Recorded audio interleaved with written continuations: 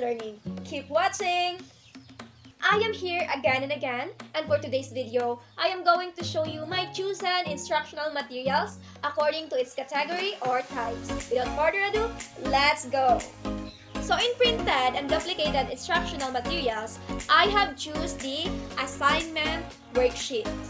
So the materials I use in these instructional materials are bond papers and printing machine. This kind of instructional materials can be used when students need some assessment about what they have learned from the lesson.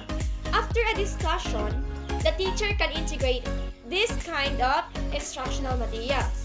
This can also help students to recall and sort learning from previous discussions. So, it is a big help to measure how capable the students when it comes to mind activation upon the process of listening the discussion.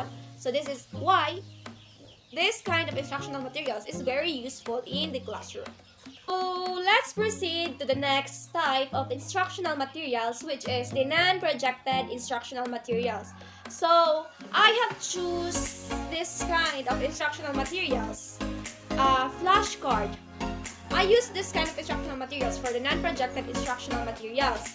The materials I use to be able to come up with this output are hard papers, printed topics, and some plastic tape. This kind of instructional materials can be used in any kind of environment, most frequently in rural areas with no access of internet, and students cannot acquire books due to its price. So this is the best instructional materials for them.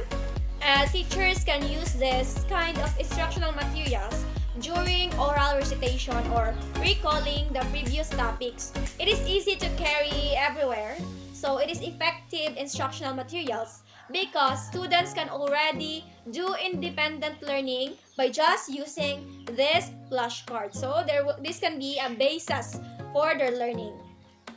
So let's proceed to the next instructional materials, which is the still projected instructional materials. In still projected instructional materials, I have choose the PowerPoint presentation. I only use gadget like laptop in this kind of instructional materials. So we are already in 21st century wherein technology evolved. The interest of students focus on some gadgets, and to be able to implement effective learning, it is an advantage to use this kind of instructional materials. The interest and the curiosity of students will be focused in this. It is also useful in implementation of distance learning wherein students can access instructional materials using internet. It is like faster and less time consuming. So amidst the pandemic, the way of education changed. We use online classes for learning.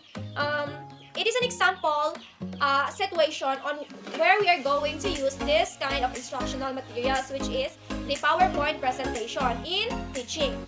Making PowerPoint and share it by your students via email, they can already do independent learning. So this is how useful instructional materials, PowerPoint presentation, should be considered in making instructional materials because it is useful most frequently nowadays.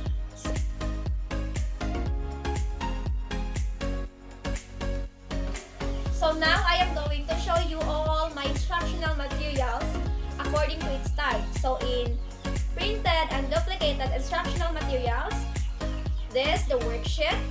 Then in my non-projected instructional materials, some flashcards, and in my still projected instructional materials is the PowerPoint presentation. So these are my chosen instructional materials, which are the worksheet, the flashcard, and the PowerPoint presentation. I hope you learned something for today's video. Thank you for watching. God bless and keep safe.